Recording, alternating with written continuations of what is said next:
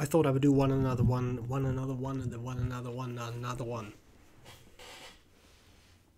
of those videos where I just talk about something, and I send out a call about topics that people would want me to talk about, and there was some very interesting responses, some very pen related, some not pen related. So I thought I would kind of go through the pen related ones at first, because I do get the feeling that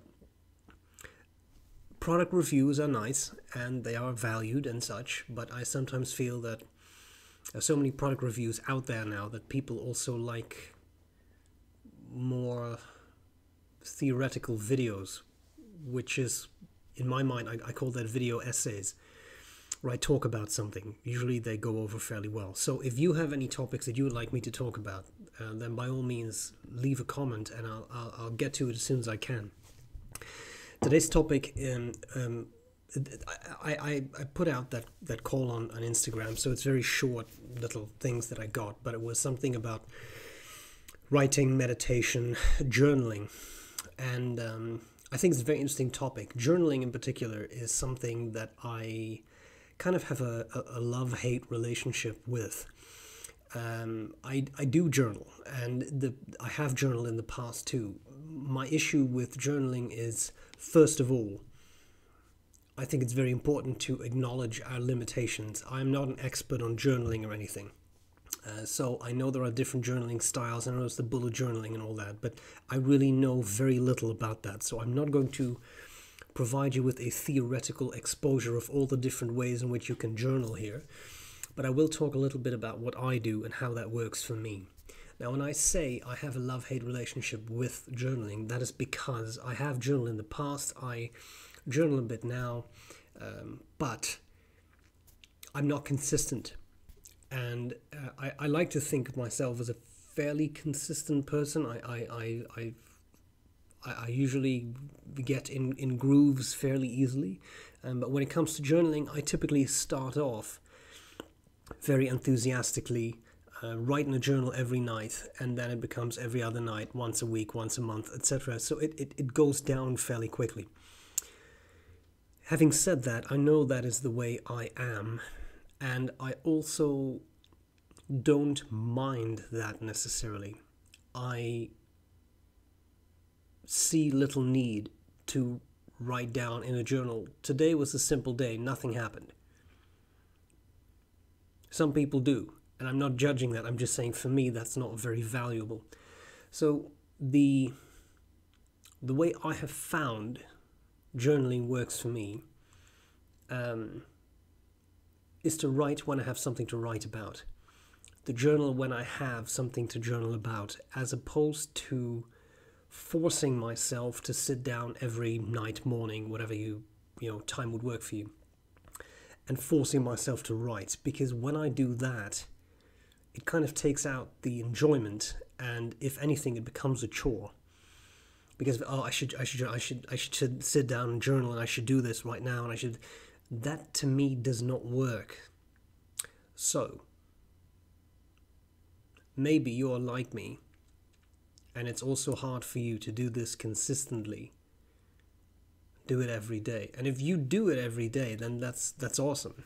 But if you're like me and it's hard for you to do it every day, I think that's perfectly fine. I don't think there are rules or hard and fast laws that we should adhere to when we are journaling. Journaling is something you do for yourself. For example, I'll give you a personal example, if you don't mind. It's nothing. It's not going to be anything terrible or something. But I kept a journal throughout my PhD as I was working on my PhD. And that, again, started off very enthusiastically. Every single day I would write. And that phased out. And I think about maybe 3/4 of a year in, or a year in, it phased out into once every week, every couple of weeks, then once every few months. And I think, again, that's perfectly fine. It was very helpful to me at the time. And even now, I keep a journal, but sometimes half a year passes before I write in it again. But this is the point I'm trying to make. What works for me is journaling when I have something to journal about. Then I write about that, and sometimes I may write 5 pages.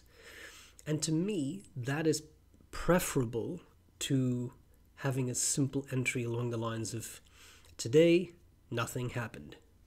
I was at work, and nothing happened. I'm exaggerating a little bit, but just to get the point across, right? That to me is not very helpful, because in my mind, to me, and of course, your mileage may vary, but to me, journaling is a therapeutic thing. It is. It's a way for me to work through certain things, mentally, psychologically, emotionally. And that I have found, to me, is the biggest benefit of journaling. It's not keeping a record of things I've done in my life, although invariably it is that a little bit, because you're writing about those things that have happened and that are going on in your life. But more important than that, I have found it, the practice of journaling, I have found that to be a very helpful way to work through certain things, to process things, to analyze things, to synthesize things sometimes. And I find quite often that when I do that, when I sit down, especially because it's handwritten, you slow down, you think about every word you want to write. I found that to be a very therapeutic endeavor, because something may have happened to you that, and I'm not talking about deeply traumatic things, I'm talking about the stresses of every day that everybody experiences. I found it to be very helpful, excuse me, to sit down, write, and reason through step by step what has happened, how it has made me feel, and what I could do different in the future. And I find that trifecta of things, what happened, how did it make me feel, what will I do different in the future to not feel that way again, or to make sure that doesn't, at least try to make sure that thing doesn't happen again. That I found immensely helpful. I really have. And again, this does not mean that I need to do that every single day, but if something happens, that is what I do to work through it, and that I have found helpful and useful. So for me, that is what works. Now, for you, different things may work, but when we speak of it, that's what happens. I think something like bullet journaling, I think something like what people do if they're like one line a day, is awesome. It's just not for me. For me, that would probably not work, because I would struggle to do it. And tying this in just a tiny bit to the other videos I do on talking about Stoicism, there is a book by Ryan Holiday, and now I'm completely blanking on the title, which is incredibly obnoxious. Anyway, it's basically a Stoic quote a day. So you use January 1st, January 2nd, January 3rd, and it is accompanied by, you can buy a separate sort of like a workbook journal type thing, where you have a slot for, I think, morning and evening, to reflect on that quote in the book. And I'm really sorry, I can't remember the title. Anyway, easy to find, Ryan Holiday. And I did that, and for a full year, I reflected on those quotes every day, and I found it helpful, I found it useful. But again, I had to force myself to sit down, reason through, think, write. And although it was helpful, useful, educational, it wasn't easy, and it wasn't necessarily enjoyable, because it became a chore almost. Oh yeah, I've got to sit down and do the Daily Stoic. Is that what it's called? No, that's his newsletter. What's it called? I'm getting old. Anyway, it was that. Like, I have to do that still. I have to, right after I've done the dishes, so to speak, I have to, And it doesn't work for me. So anyway, that's it for me. When something happens, then I may journal and typically find it helpful. But other times, no. Another thing to address quickly is the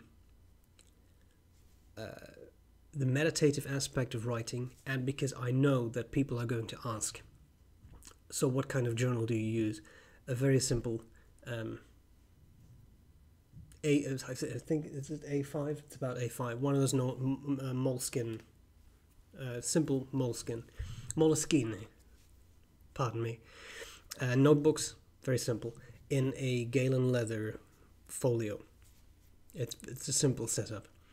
The other thing I think that we should address is the meditative aspect of writing. That is something I sympathize with greatly. I think, to me, and to me, writing is very meditative, and I find it very meditative to sit down and write. And this ties in very strongly to what I said before. You work through certain things. I work through certain things as I write about them, as I stop, as I think how to write something. That process alone is working through certain things. And that is a meditative process, and I find it incredibly helpful. That is one of the things I find incredibly helpful. And not just helpful, but meditative. It's calming and soothing to me to sit down and write. Use a nice pen. None of it skips half the time, because then it becomes very frustrating, right? But have a nice pen, a good ink, a nice paper. So basically not moleskin, but anyway, you sit down, you write, and I find that activity very helpful and meditative and soothing. Just the act of sitting down. If someone emotional has happened to you, for example, again, I'm not talking about deeply traumatic things, I'm talking about simple everyday life things. Sitting down, have a nice cup of tea, write, think, process is a very nice ritual. So there absolutely is a meditative aspect to writing for me, way more than there is in typing. I have a type of job where I type, I create lecture slides, I do all these things. That's not meditative. That's work. Typing. I don't find that meditative. But sitting down and writing, that's a whole different story. And it's another fun way to actually use your pens, because that's another important question that maybe I should answer in another video. But what do you use your pens for? Because at some point, grocery lists don't cut it no more. I know. And then journaling can be a great way to use your pens. Yeah.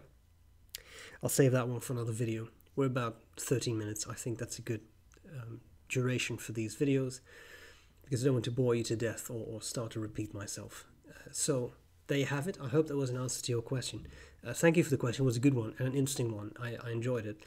So I hope this was of some interest to you, and I'll gladly see you later. Bye-bye. Oh, and any topics, pen-related, whatever you want me to talk about, leave me a comment, please. Thank you. Bye.